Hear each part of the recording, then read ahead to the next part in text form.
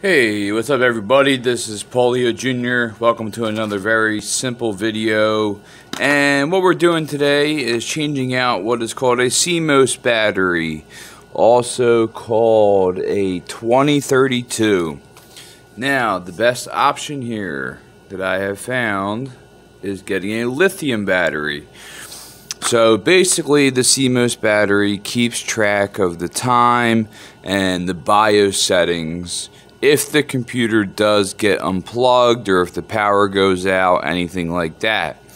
So if you've had a battery for a long time and the power goes out or you move the machine, everything gets reset and you see that your time is now maybe 1999.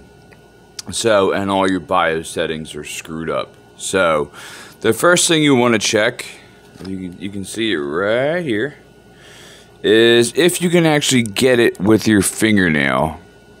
So let me see here if I can.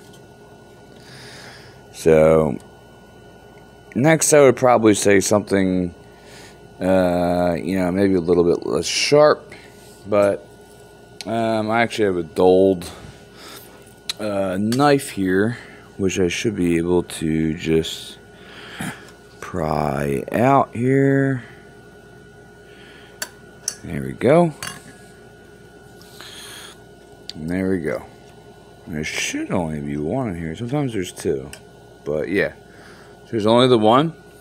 CR2032.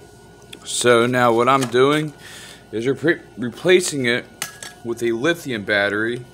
And in this case, for the length of your computer, you should never have to actually change the CMOS battery ever again. So remember, it is a 2032. Yes, you can buy a regular one, and yes, you'll probably be fine. But there's absolutely no harm in getting a lithium battery.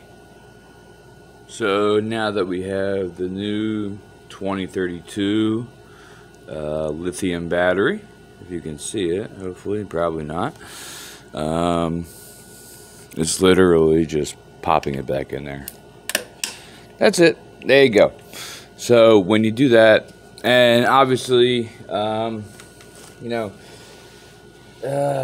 you should have everything unplugged, especially the power cord.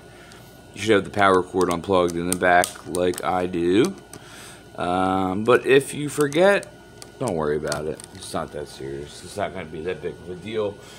So what you want to do is go into the BIOS and reset the time and make sure all of your settings are exactly how they're supposed to be.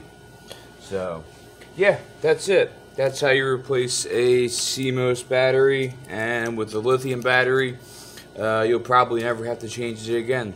So, thank you guys for watching. See you next one. Bye-bye.